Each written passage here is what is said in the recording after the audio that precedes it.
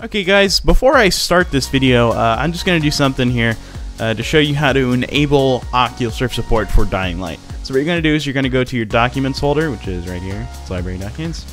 You're going to find the folder that says Dying Light, open it, open out, open Settings, and you're going to find the file that says video.scr.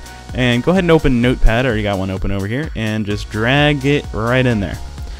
Alright, to enable Oculus Rift, all you have to do is copy this, take this line right here, and copy it, and you're going to put it down here, just like that.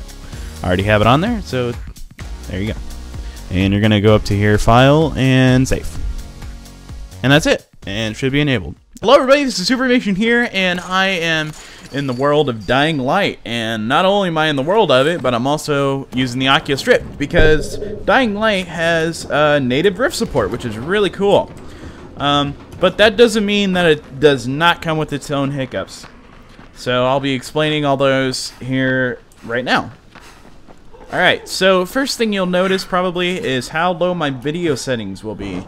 Unfortunately, I've had to turn them all the way down to get even an acceptable frame rate in the Rift where it's not making me vomit everywhere.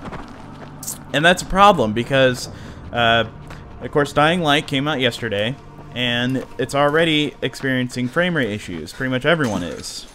And I like to think I have a decent system. I have a Intel i7 4790K, I'm sorry, with 2 GTX 770s from video cards, and I'm still experiencing some serious problems, some serious frame rate issues, even without the Rift. You know, that it's not just with the Rift. I mean, the Rift doesn't help, but without the Rift, I'm even having problems. So it's definitely an issue. Other than that, though, the game actually looks really good. Open. You know, even on lowest settings, it doesn't look too terrible. It's not that bad. So, how is the Rift support, though? It's a little shoddy, I would say. It's not the best, and there's one main reason. There's no positional tracking. As in, when I lean in, when I lean in and back and stuff, it doesn't track where my head is actually moving. It just has, you know, head tracking, you know, look, just head tracking, not positional head. And that becomes a big problem, especially with new games. Because with games like these, when you have your head tracking, it's just that more immersive. And when you don't, it takes away from the experience. Not much, I mean, it's definitely still really cool with the Rift, without positional tracking. But, oh, come on. There we go. But it's definitely missed right now. I'm not gonna lie, guys. I've been testing this and trying to get it work for about the past 3 hours and getting my stuff to record correctly and all that, messing with the frame rates and stuff. And I've been dealing with low-ish frame rates for quite a while on the Rift, and I never really have before. I'm doing that for the sake of the video. And unfortunately, I'm actually starting to get just a little nauseous. It's not like horrible. It's not like, oh, I'm gonna puke everywhere. No, it's. But I'm starting to feel it because of the low frame rate. And I had this on the lowest settings, so. I mean, I might be able to turn them up a little bit, but I don't want to take that chance. I've tried them all. There's not much difference in frame. I mean, once I turn up texture resolution and the depth of field and stuff like that, that's when things really start bogging down on me, and that's bad. Oh, why didn't you jump on that, idiot? Hey, it's a big guy. All right. So I've seen many reports of the game not running well on anybody's system, and that's a big problem because this seems to be an ongoing trend, and we're all, frankly, I think we're all sick of it, mentally and physically, because some people have a big issue with frame rate problems if they're not, you know, if it's not good, people start getting nauseous, especially with like FOV and stuff like that.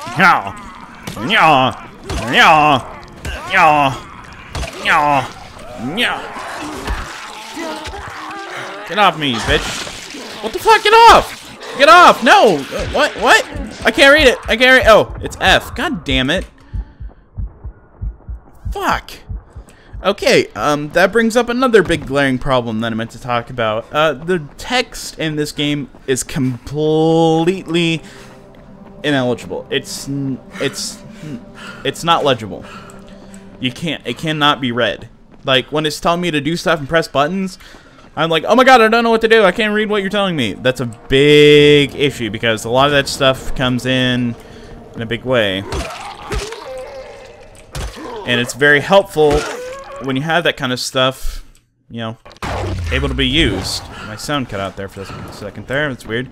So that's obviously a big problem. But there's also, okay, I talked about the lack of positional tracking. What else is there? I could use a keyboard and mouse, or I could use a controller. I would, but I like my keyboard and mouse better. What else is a big problem? Yeah, it's. Oh, how the game actually looks, anti-aliasing wise. The anti-aliasing for the game, I can play this on highest settings without the Rift on. I usually do. I've only been playing this for a couple hours today, but I've messed around with a lot of the settings. And when I turn on the highest settings, with the anti-aliasing is just horrible. And it only has 2 settings, off and on.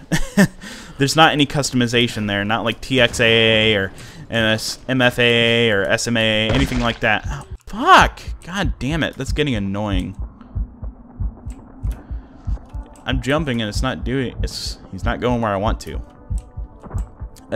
Now you guys might think I hate this game right now, but I don't actually, because it's actually a good game. So I like to do this. I like to put aside the technical issues in games and focus on the game if it actually ran good and all those problems weren't there. And what you'll find is actually a pretty good game. You know, Techland. They kind of dropped, personally with me, I didn't like that island at all. So with all the new improvements in this game, better melee, the parkour mechanic, better AI, better characters, better story, just all around a better experience, definitely makes the game amazing. And I will say that I think the game, if it didn't have any technical problems, this would be definitely a pretty amazing game. It's got a lot to it. It's really cool. And I'm just running around I'm just mainly showing out the parkour mechanic. I'm not really doing any objectives. But that's because I don't want to do any kind of spoilers or anything like that. That's a lot of zombies. So, you know, it's definitely not the best right now. Performance-wise, son of a bitch. Fucker. God, I hate that. Okay, so this is the lock-picking mechanic that you see here. It's a lot like Skyrim, with the, you know, having that and then turning it with something else. And these chests usually have something really cool in them. This one has... I can't read that what it is. And another pipe. God damn it. I'm not finding any good weapons like a machete or anything. All I found is fucking pipes and wrenches. Battery and some gauze, I think that said. I can't read it. So, yeah. Game. It's a lot of fun, actually. It's very interesting. Oh, one other thing I wanted to talk about, the Oculus Rift. In the cutscenes, there are... it doesn't give you free look. You can't look around in a cutscene. And that also brings up another problem. When there is a cutscene and your character looks around, it yanks the head control away from you.